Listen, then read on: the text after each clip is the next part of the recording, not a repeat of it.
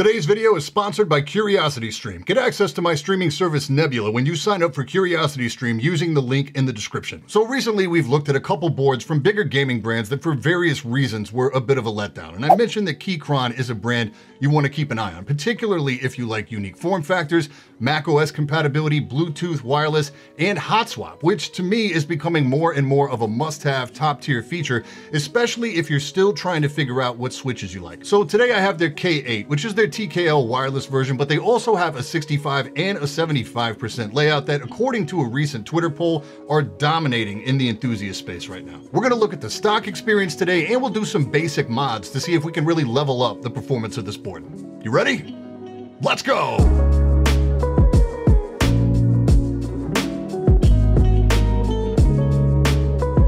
So as I said, Keychron offers a ton of different configurations, features, and price points. What we have here today is the K8 TKL wireless RGB version with the aluminum case. Its price is shown at like $99 US, and that's not a bare bones. That's switches and caps included. For transparency, Keychron did send this unit out for review. As always, there was no other compensation involved. It doesn't affect anything I have to say about it, and they didn't get to hear or see any aspect of this review. It's also important for me to note today that I've had this in-house for about 6 months now, so it's entirely possible that they've revised or corrected some of the opportunities that I'm going to point out. Right off the rip, the aluminum version here is less of a chassis and more of like a wraparound aluminum frame. It creates a tray-like situation on the top where the edges are sort of high profile, but the spacing in between the key groups are still recessed. The underside's pretty simple with dual height flip down feet in plastic. You attach cables at the top left corner of the board on the side, which is weird, but it is USB-C. The included cable is a right angle, which is nice, but if you're going to use a custom, you'll want to use a right angle adapter off that USB-C. I'll link a couple cheap options down in the description. You also have a couple switches here to toggle between Android/PC and macOS, and you have a power toggle for cable, Bluetooth, and off.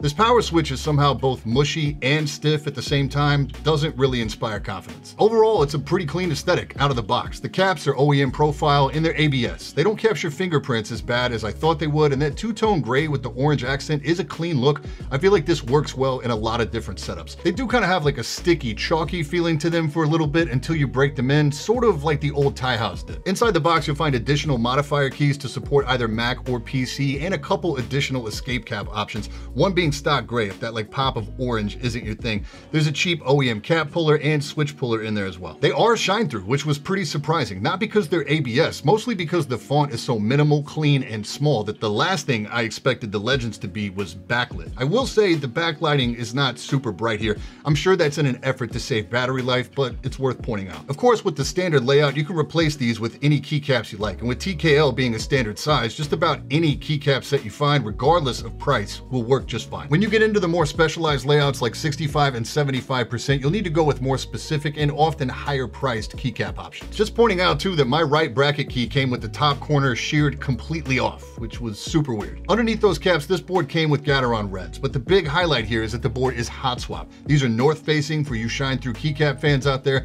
and they have 5-pin support, so no clipping your precious switches. PCB is black as well, which I really like. The stabilizers here are plate mounted, unfortunately. They seem to be a cherry clone. You can see that they're lubed from the factory, but it's pretty inconsistent. What I mean is that there's a thin lube in the housing that's pretty sparse, and then like a dot of heavy grease on the wire. When you look at them from the underside, the wire looks like it's actually lubed pretty well with what appears to be dielectric grease. Being hot swap, these are easy to access and mod, which would be the bare minimum for these. At least a good clip and a lube, which I did opt to do here. If you want, you can replace these as well with options from Cherry, Duroc, or Novel Keys. On the top side of the PCB, they've included these colored zones that happen to make it really helpful if you're trying to position Band-Aid mods or stab pads. Overall, the out-of-the-box typing experience is probably not going to blow you away. The Bluetooth has actually been really reliable. It's fast, it's solid. The board connects to the PC really fast as well when you power it on. I have no issues with that at all. It just doesn't sound like a nice board, and the stem wobble is really apparent, so it doesn't really feel like a premium typing experience either. Add in some stabilizer rattle, some ping from the switches, and some case resonance, and you've got a recipe for a board that just doesn't sound great out of the box.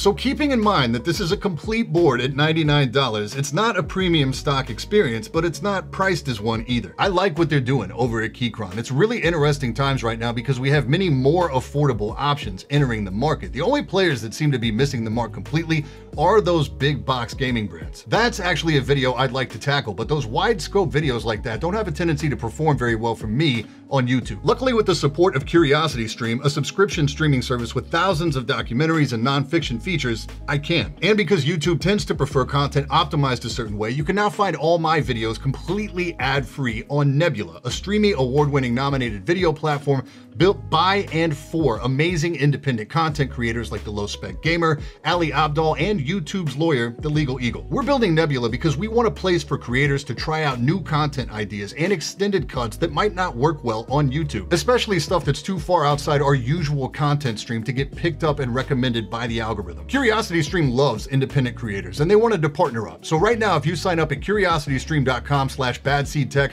you'll not only get access to CuriosityStream for 26% off or $14.79 per year, you'll also get access to Nebula totally free. With CuriosityStream, you'll get access to thousands of documentaries like this series called Dream the Future, narrated by Sigourney Weaver, that tackles everything from energy, farming, and even what music may sound like in the future. Plus, you'll be helping not just me, but the entire educational community as we work together to build a place where we can create content that goes a little deeper than should you buy the latest gaming keyboard? You shouldn't. Big thanks to CuriosityStream for sponsoring today, and thank you for your time. I really appreciate it. So luckily, the flexible nature of this board does allow for modding, so let's do exactly that. First thing is some new switches. These are the Everglide Aqua King V3 linears. These are really heavily lubed from the factory, and in my opinion, the stock linear to look for if you don't want to go through the trouble of lubing your own switches. These do feel a little sluggish or over lubed at first, but you break these in for a while, and they're great. Pretty top tier sound right out of the box as well. No ping, no spring crunch. They're higher pitched than like Ink Blacks or H1s, not as high pitched as like a Tangy. I went with the lighter spring weight here as well. I really like these. Shout out to Prevail Keyco for these. They're about 67 bucks for a 90 pack or 50 bucks for a 70 pack that will cover your 60 or 65% builds. I did opt to both clip and lube these stabs, 205 grade 0 on the housing and dielectric grease on the wire, and I did use stab pads as well. And we'll need to do something about the case interior because there's zero sound dampening material in there at all, and it's going to amplify all the sounds we don't like. You can attack this a few different ways, with the cheapest and easiest way just being some packing foam. That works. I use sorbethane sometimes on these. It's like $25 a sheet though on Amazon. This time I opted to go with the simple silicone mod after I saw Daily Setup Tech's video on the board he did for MKBHD. I grabbed this off Amazon for like 16 bucks. You just level the board, you seal all the openings, mix, and let it sit there for like an hour or so, and you're good to go. After getting all the mix in here, it's pretty clear that I could have used about 50% more to avoid like that ice cube tray effect, but that would have driven the cost of the dampener well above the amount we'd have paid for sorbethane. I did opt to leave the battery in here so I wouldn't have to trim around it. It's a big boy too. It's like 4,000 milliamp hours, so battery life is never really an issue with this. They do list it at 15 hours with RGB off. Outside of a little leakage on the case, this worked like a charm. Took about an hour and a half.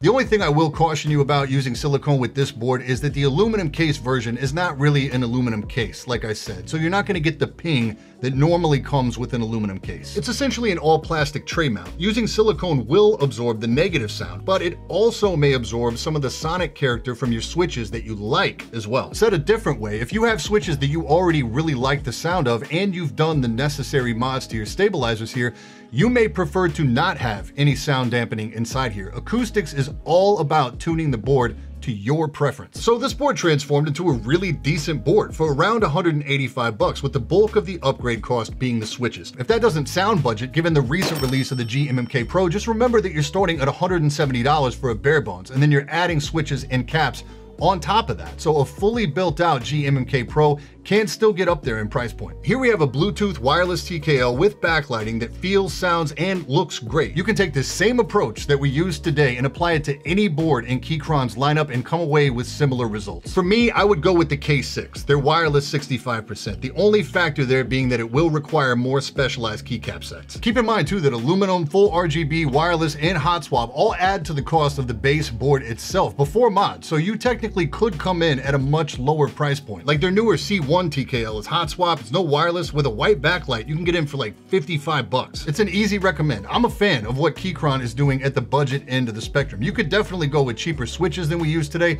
You could even go with the stock switches and do stabilizer mods and some noise dampening and still come away with a really solid budget board. As always, links down in the description for everything that we talked about today. Any questions, hit me in the comments. And that's it for this time. I'm Brian P. Thanks so much for watching. Don't forget to hit that like button, hit that sub button, and until next time, stay up.